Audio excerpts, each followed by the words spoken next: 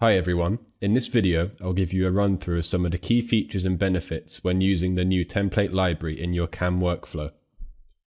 Templates are a great way to automate your programming process and eliminate the repetitive steps needed to create multiple toolpaths for geometrically similar parts. Templates are designed to allow you to get the part programming to a near completed state, with small additions depending on each part's unique geometry. Now let's have a closer look at the layout and structure of the template library. The template library is accessible from the Manage bar in the manufacturing workspace. The template library has a flexible folder structure, allowing you to cater the library to your team's needs. Template folders can be structured according to machines, materials, or machine operators. Filters can also be applied to allow you to quickly search for templates which include certain strategies.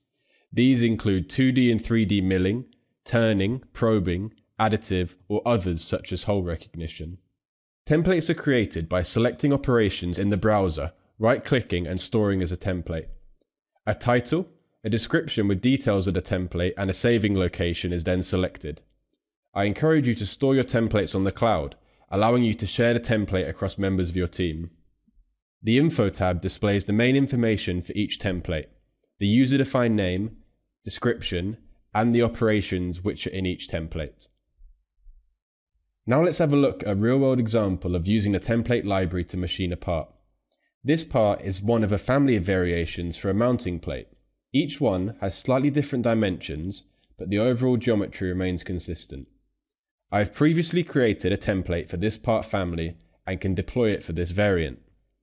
I select the template from the cloud library and apply it to the active setup. Now we can see how the operations have been automatically added, with some unique references needing to be assigned.